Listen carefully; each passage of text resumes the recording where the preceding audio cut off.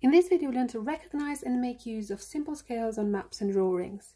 I've got a map which I've printed off the internet, and what I would like to do is use this to work out the straight line distance between different cities. And the scale at the bottom says 1 centimeter represents approximately 30 miles. So that is the scale or the ratio.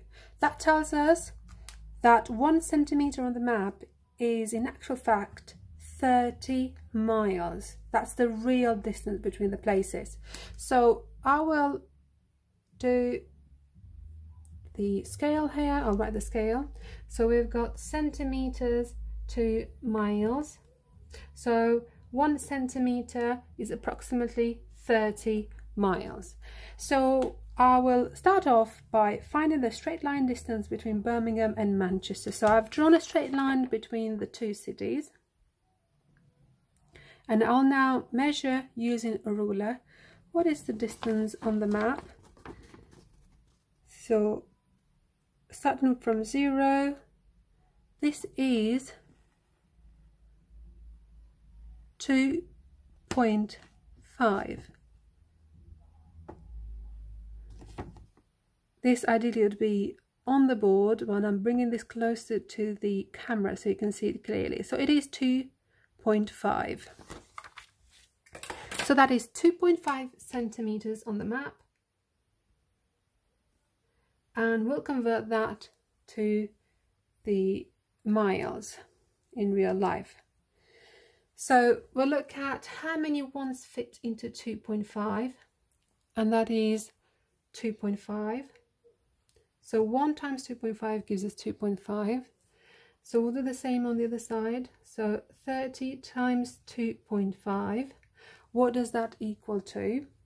Now you can use a calculator to work this out. You can use any other method as well, or you can use a mental method. So written or mental. I'll use the mental one. So I'll break this 30 into 3 times 10. So 2.5 times 10 gives me 25. 25 times 3 gives me 75. So that is 75 miles. So the distance in reality, approximately, in straight line between Birmingham and Manchester is 75 miles. Now we'll look at another question using the same map. The distance between London and Cardiff in real life is approximately 144 miles. So again, it's the same ratio or scale. So centimeters, miles, we've got 1 centimeter, approximately 30 miles. So what we said was that the distance between London and Cardiff was 144 miles. So where does that go? That goes under miles. So we've got 144. Now we'll find out how many centimeters that is. So we'll look at them. What's happened to 30 to get to 144? So what did I multiply 30 by to get to 144? And how do I find that out? So I got 144 divided by 30. That should give me here 4.8. So I've multiplied 30 by 4.8 to give or to get 144. So I'm going to do the same to 1. So times 4.8, that gives me 4.8 centimeters. So 144 miles in reality is approximately 4.8 centimeters on the map.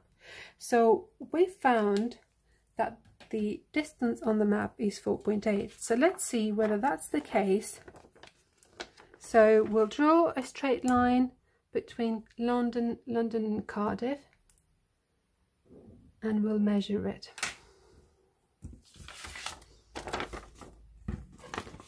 So we'll go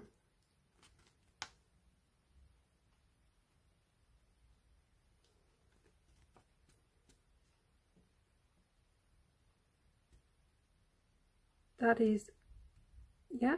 is 4.8 approximately.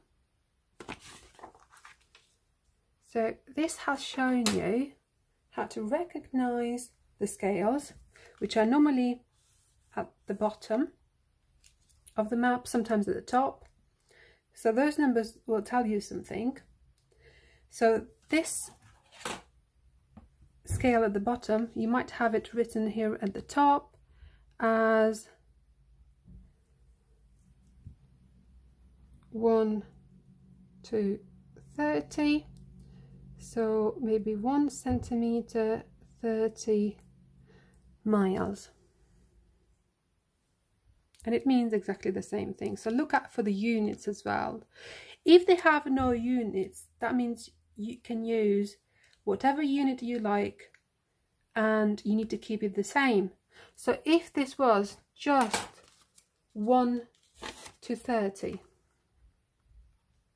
the scale was just 1 to 30, that would mean that 1 centimeter on the map is 30 centimeters on the scale in real life, the actual distance.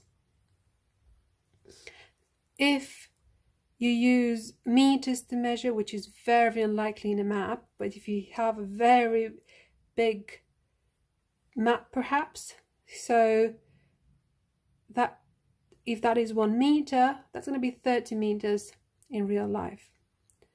So you keep the unit the same. Whatever you're measuring it on the map, that's what the unit will be in the actual distance. So we'll now look at a drawing. So I'll show you a drawing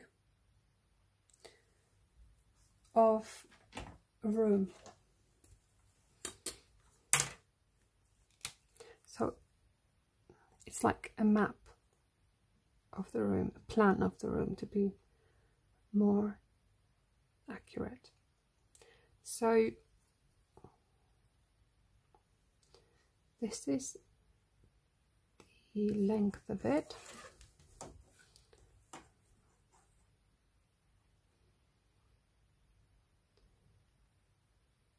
Is it 8.4 in fact? So we'll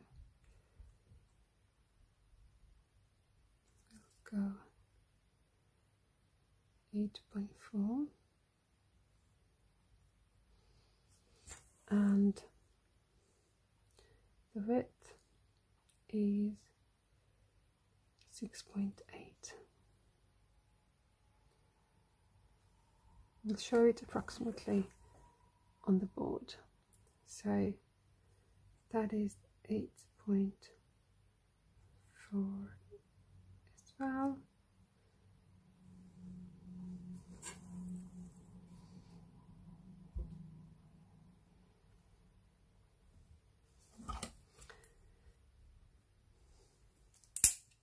So this was 8.4 centimeters and the width was 6.8 centimeters. The actual scale is 1 centimeter on the plan is equal to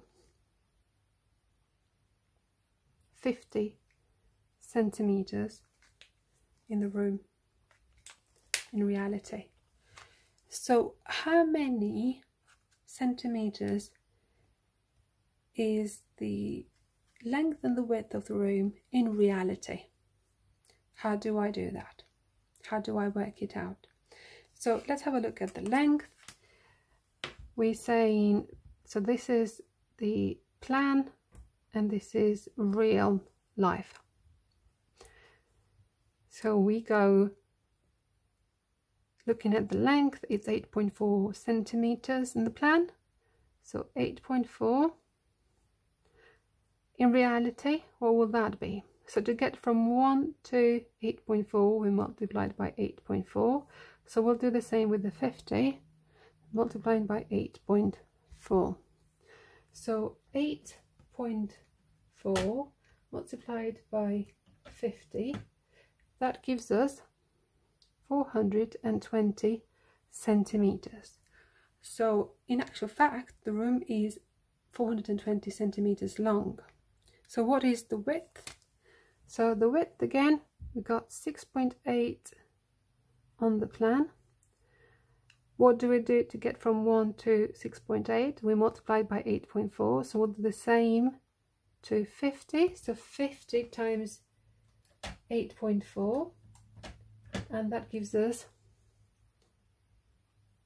50 times 6.8. 50 times 6.8, because we worked out 50 times 8.4 already. So 50 times 6.8, 340 centimeters. So this was the width. So we'll now look at another question. So we've got another place, we've got another room. So there we have plan and real life, and the scale is 1 to 200. So the scale is 1 to 200. So that means that the units will be the same if you haven't got the units. Now in real life, this is 800 centimeters. The length of the room is 800 centimeters. So we'll need to draw it. So that's in real life, which is 800 centimeters. So what have we done to get from 200 to 800? We've multiplied by 4. So we'll do the same thing over here. So times 4, that gives us 4 centimeters. So I'll draw that using a ruler on the centimeter side. So we start from 0, we go up to 4, so that's the length, and the width is 550 centimeters in real life. What will it be on the map? So let's have a look. 550, that comes under the real life, and it's 550 centimeters, so our answer will be in centimeters as well. To get to 550 from the 200, what have we done? So what have we multiplied by? So I'll do the reverse. 550 divided by 200, and that gives me 2.75. So I've multiplied by 2.75. So I will now multiply 2.75 by 1, or 1 by 2.75, which is 2.75 centimeters. So I will draw that as the width. So 2.75, so 2 3/4 on the other side as well. 2.75. You're often given graph paper or squared paper to draw these in, because it's easier to do that. So that's the length and that's the width. So the important thing was to write the scale or the ratio first, and then find out the information you're given. Is it the one on the map or on the drawing, or is it the one in real life? And put it on the right side. Like here we've got the plan, so everything revolving around the plan will be on the same side, and the real life will be on the same side as well. The other thing to look at is the units. If the scale doesn't have the units, you give it the units that you want. So if you're measuring in centimeters, that's what it will be throughout. Both sides will be in centimeters.